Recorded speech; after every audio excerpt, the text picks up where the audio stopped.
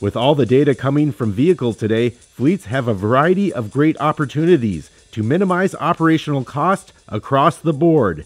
The low-hanging fruit, as I call it, for fleets today is the things that impact operational cost, whether that's idling, speeding, driving behavior, identifying those things that impact the operating expense, the upfront operating expense.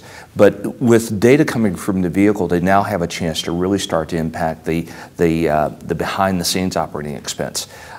Everything from, do I really need to do maintenance based upon calendar days? Or can I do maintenance based upon driving behavior, vehicle behavior, vehicle characteristics?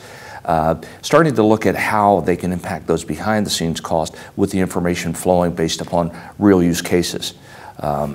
Manufacturers go to great lengths to test their vehicles, but they have limits. They can't replicate what a fleet has of 5,000 or 10,000 individual drivers out there that are running around the countryside or running around the world and simulate all those conditions, where now fleets have access to information, and it's only going to get better. The OEMs are going to continue to provide more and more information to fleet customers so they can do a better job of managing it. And it's really a win-win situation. From the OEM, I think the more information they make available to customers, the better experience the customer has with their product.